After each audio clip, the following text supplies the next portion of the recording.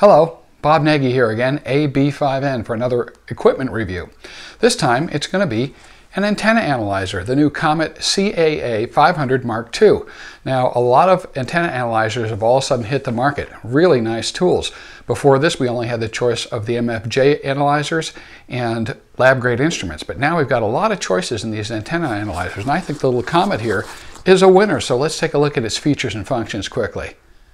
The first thing you really notice about the Comet CAA-500 Mk II is the fit and finish of the unit itself. This is definitely Japanese and not Chinese. The paint job is excellent. There's the battery compartment on the back, and just the whole fit and finish, as they say, really feels nice. And that's good, because you're going to knock this puppy around, you're going to use it out in the field. So just looking at the case from the front, we can see all of the controls. We've got your band selector and then your fine frequency adjustment. So you're selecting bands, which we'll show you shortly, and then you're tuning the frequency inside of that band range. You've got your sweep center over here, which is sort of self-explanatory, AP off and bandwidth, which will show you how to use, and the graph on and off, because this has that graphing capability. Again, the meter's really nice. We're used to those cross needles for SWR, forward and reflected, but what you're seeing here is your SWR and then your ohm. So you can see if you're right around 50 ohms, which has a nice raised bold black bar on it, and what your SWR is at that operating frequency. We have two connectors on top as well, a N connector for 300 to 500 megahertz and a PL259, or in this case, of course, the SQ239 female for under 300 megahertz to the bottom of the range. On the bottom here is the on and off switch. What I'm going to do for this demo is to attach a mobile dual band antenna right to the N connector at the top over here, so we can test the meter. I've had to lean it up against something pretty heavy, because this with an antenna on it is pretty darn heavy. So first off, we turn the power on and the LCD meter comes on. And let's take a look at how we set the LCD. First, we go ahead and adjust the band to the band we're going to use. And on the top line, you can see that it's marked for the lower bands and for all the way up to 450. And of course, some of these are the amateur bands, but it does cover all of the frequencies in between in other bands that are not shown on the marked LCD here. Once we get up to the band we're looking for, then we're going to adjust our frequency back and forth to do a completely manual check of the SWR of the antenna. And you'll see that you get that standard nulling action, finding the lowest SWR, and then it will show you, of course, what the frequency of resonance is, where your inductive and capacitive reactance are equal. Look at that, nice 50 ohms, right almost spot on. Once we've centered ourselves on the resonant frequency, we can then do a plot, an automatic plot, centered on that frequency. And first, we would just press the sweep center, and it sort of automatically gauges the sweep bandwidth that you want, depending on the band that it's set on, the amateur band, and it will go ahead and plot out the frequency, sweeping from the lowest to the highest frequency across that automatically set bandwidth.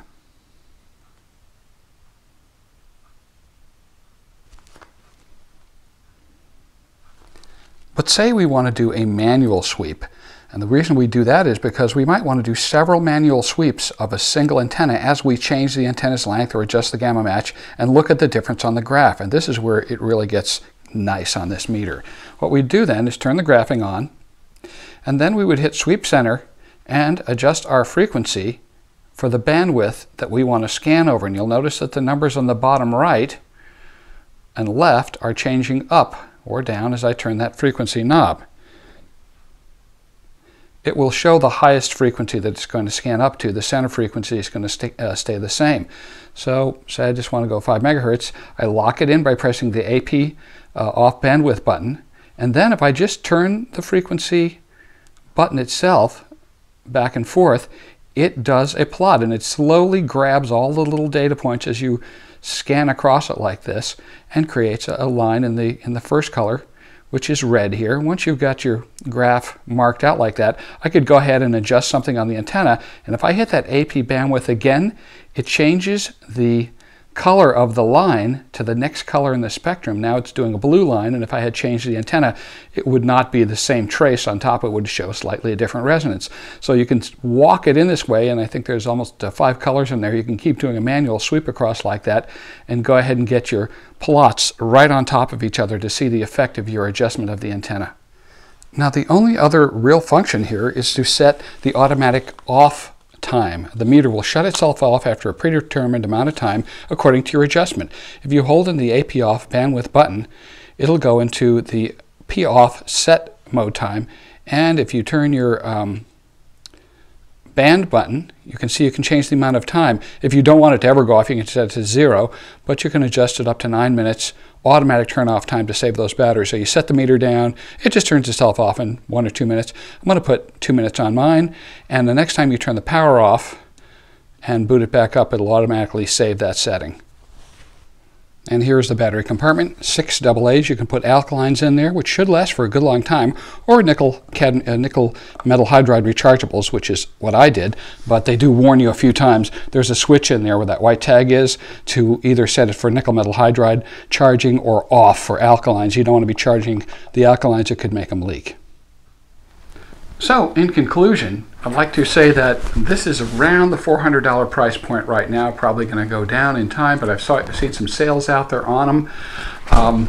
This doesn't do one thing that the MFJ analyzers do, and that is coax checking. And I know myself, I have a lot of times an old hunk of 9913 or something, I want to know, is this still any good? I need to know the dB loss at a particular frequency. The MFJ analyzers, the good ones, do that, and there's no easy way to do that here on this particular analyzer. Now the upside of this is it's got a nice long battery life compared to the MFJ, which was always going dead on me. So the 6 AA's in here seem to last a lot longer. It's got that really nice plotting screen, which we've talked about, that's really keen, and its overall build is just so much better. So I'm going to give it 2 thumbs up. And I did want to warn you that there's a lot of reports this doesn't work well in a high RF environment. So if you're out there in a broadcast tower environment, next to high power transmitters, it can make it go wacky. So, but for amateur use, it shouldn't be a problem. So 2 thumbs up from Bob on this one, the Comet. And until next time, take care.